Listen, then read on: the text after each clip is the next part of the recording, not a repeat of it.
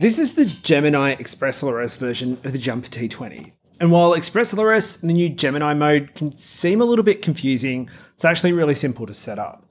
So in this video, I'm going to show you how to set up the Jumper T20 ExpressLRS Gemini, as well as how to configure it for Gemini only receivers, how to configure it for normal ExpressLRS receivers, and how to set it up so if you have a fleet that is mixed with both Gemini and normal receivers, you're going to be able to get the best performance. But first, what is Gemini and why is it so special? Well, in normal FPV controllers, what we do on the sticks and in the switches is transmitted by one transmitter module to your quad. But Gemini has two transmitter modules on the one chip. And what that does is it sends the signal over two slightly different frequencies, 2.4 gigahertz and 2.44 gigahertz, or thereabouts.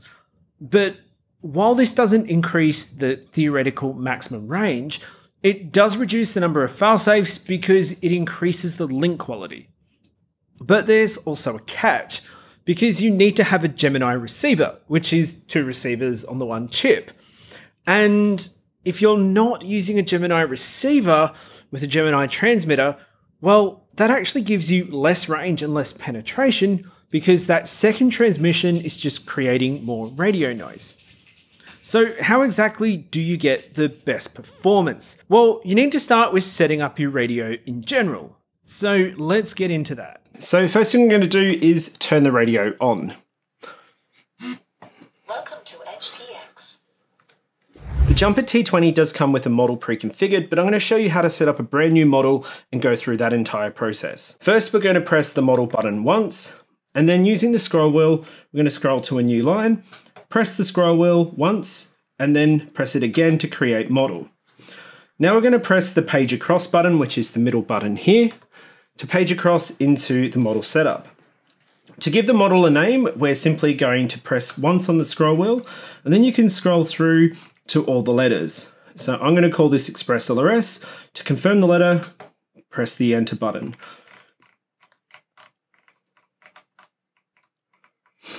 If you wanted to go with a small case letter, hold the enter button down until it transitions to a lowercase letter.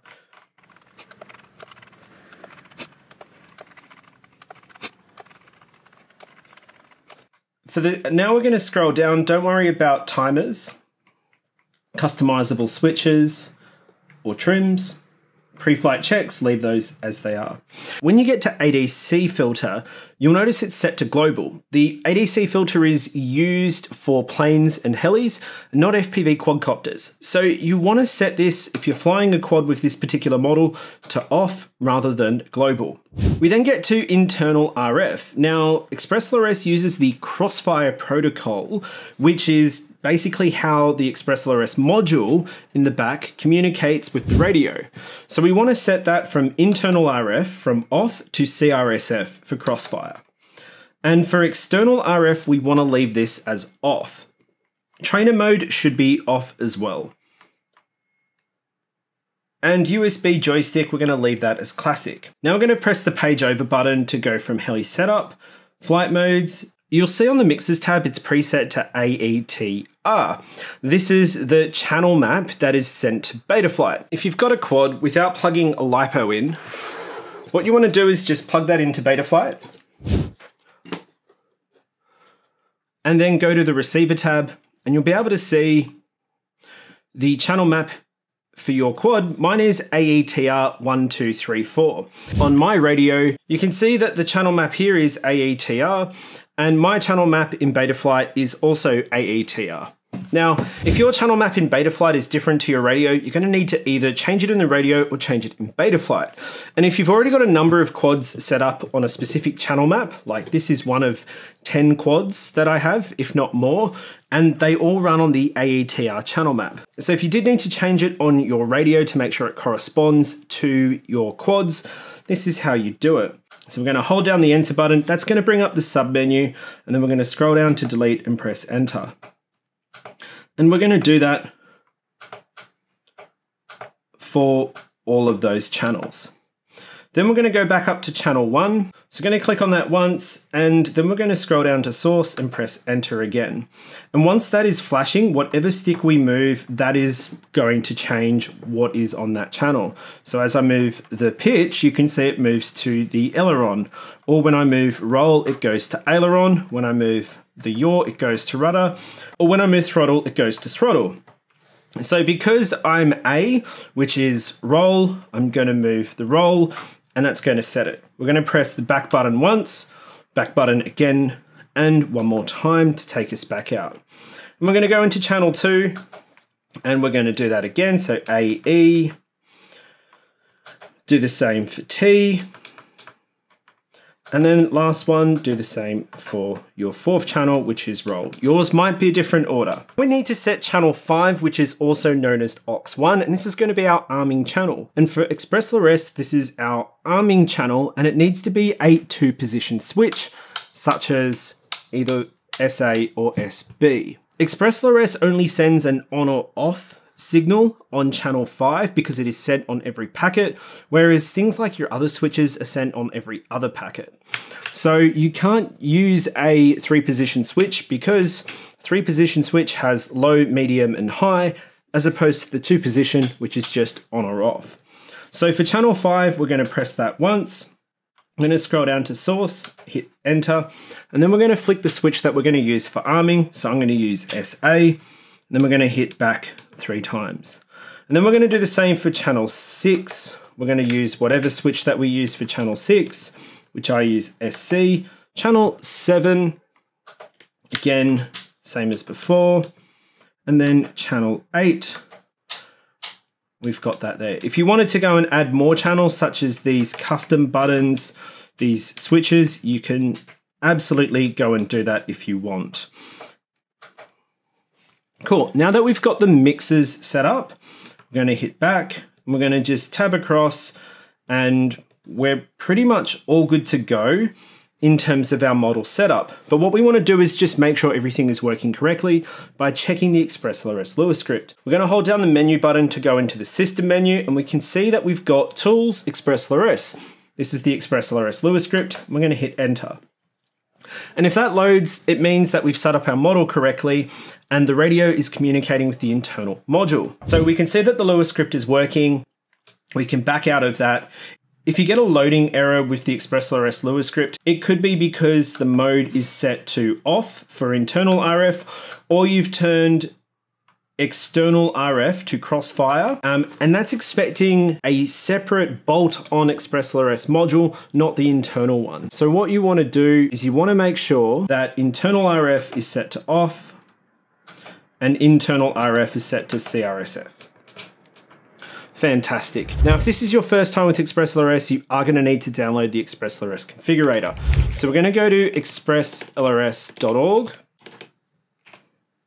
And then on the main page, we're going to click Download Configurator. This is going to take you to the GitHub page where you can download the latest ExpressLRS configurator for your computer. So I use Mac, I'm going to use DMG. If you use Windows, you can use one of the Windows ones. So we're going to go into the configurator and we're going to select the most recent version available. So for me, that's 3.30, but you might be 3.4, 3.5, or whatever. And then under device category, we're going to scroll down to Jumper. Now you can see there's Jumper 2.4 gigahertz or Jumper 900 megahertz. If you've got the 2.4 gigahertz version of the T20, you need to select Jumper 2.4 gigahertz. If you have the 900 megahertz version of the T20, you select Jumper 900 megahertz. For 900 megahertz, you'll see that there's AON T20, you would select that. And then in your regulatory domains, you're going to see a few different versions. Now, if you're in Australia, you may want to select 915. If you're in Europe, you want to select 868, or if you're in any of the FCC countries like USA, Canada, you want to select FCC 915. Whatever regulatory domain that you select here for your transmitter, you need to make sure you select the same one when you are flashing your receivers. Now, I don't have the 900 megahertz version of the T20. I have the 2.4 gigahertz version. And if you've got the 2.4 gigahertz version like me, make sure you select Jumper 2.4 gigahertz. Then from the device, you want to select Jumper Gemini T20. Now we're going to flash first with USB. We're going to select EdgeTX pass-through. In terms of regulatory domains, you want to select ISM 2400 so you get the full 1 watt power output. You want to select your binding phrase, so type that in, and any transmitter or receiver that shares the same binding phrase will automatically be bound. Leave UART inverted. You can go and put your home Wi-Fi network and password in, and what that's going to enable you to do is when you're updating, not when we're doing our first flash, but when you're updating your radio for future versions, you can just enable Wi-Fi and it's going to connect to your home Wi-Fi network, and you can flash it without any cables or having to manually connect to Wi-Fi. But for now, we are going to need to connect via USB. Then we can see under manual serial device selection, we've only got Bluetooth incoming port because we haven't plugged our radio in. I'm going to take a USB-C cable and plug that into the very top. And on the menu, we're going to see 3 options: joystick, storage, or serial. And what we want to select is USB serial VCP. And then from that manual device selection, if we give it a bit, give that a few moments, and we can see we've got Edge TX coming up. So we've got Edge TX selected. We're not going to select Force Flash, and we're going to press the flash button. And this might take a few minutes, especially if the first time that you've done this. And it's going through.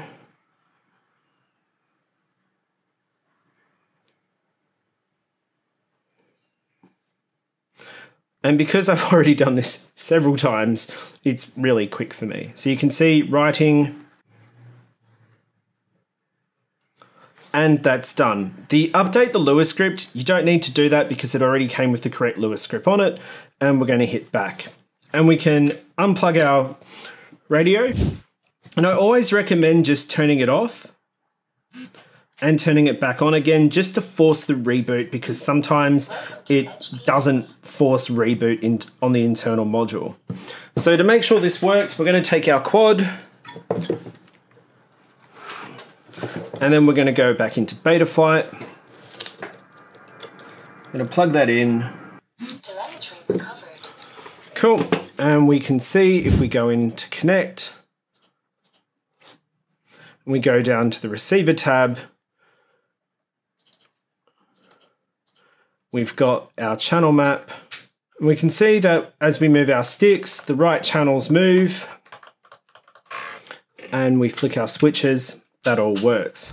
And now I'm going to show you how to flash ExpressLRS via Wi-Fi. Welcome to HTX. The first thing we're going to need to do is go into the Lua script. So we're going to hold down the menu button, go into the Lua script. So we're going to go into the ExpressLRS configurator. We're going to select the latest version. Like before, we're going to go down to Jumper in the device category and select 2.4 if you're using a 2.4 gigahertz radio, or 900 for a 900 megahertz radio. Then from the device, you want to select Jumper Gemini T20. And it doesn't matter whether we select Edge TX pass-through, UART, or Wi-Fi, we are going to need to enable Wi-Fi later. So go and set up your configuration like we did before, and we're going to click Build. Now this is going to go ahead and build the firmware version, and it's going to pop up in a window. And what we're going to do is we're then going to drag firmware.bin to our desktop. And we're done. Then from here, we're just going to minimize that. And we're going to go back into the radio, into the ExpressLRS Lua script, and go down to Wi-Fi connectivity, hit enter, and hit enable Wi-Fi. And yep, enter Wi-Fi update, enter. And then what we're going to do is go back into our computer and we're going to look for the Wi-Fi hotspot, ExpressLRS TX. Now you might need to turn your Wi-Fi off and on a few times in order for the network to show up. Then we go ExpressLRS TX. If it does ask you for a Wi-Fi password, it's ExpressLRS in lowercase. Then we go to our web browser and we go to 10.0.0.1.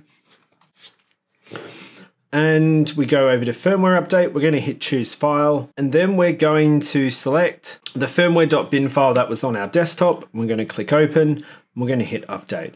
It's going to upload that to the transmitter module, and after that's uploaded, we're going to see a target mismatch error. Uploaded image unified ESP32 target. We're going to hit flash anyway.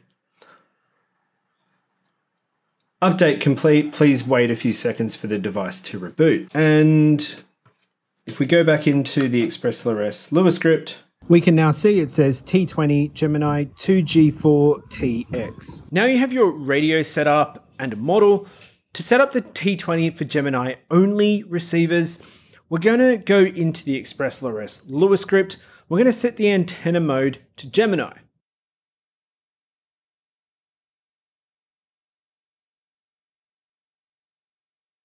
And as long as you're exclusively using Gemini receivers, you're good to go.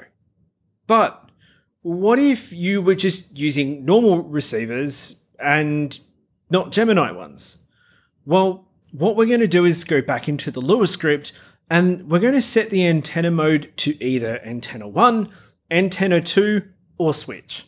Now you might be wondering what switch does. Well, basically it switches between antenna 1 and antenna 2. So just select the option that you want to go with.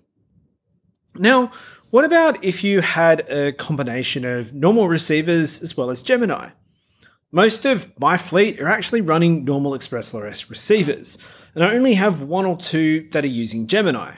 And the way I have my radio set up is I just use one model for all my ExpressLRS quads. And what we're going to do now is create a second model and restrict it to only Gemini receivers. First, we need to duplicate the existing model, and we're going to rename it to Gemini.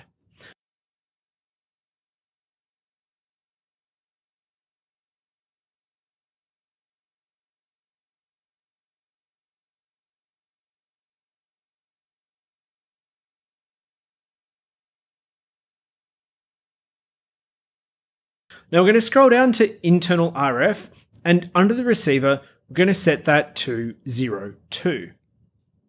Now we're going to power on our Gemini receiver, and we're going to let that connect with our transmitter.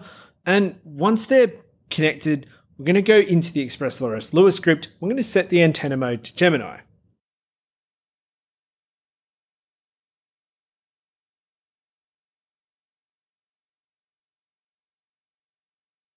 And we're now going to go to model match and turn that from off to on.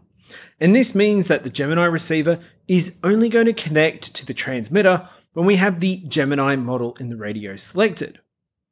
But what if you get more Gemini receivers? Well, you may think you need to create additional models or do something flashy.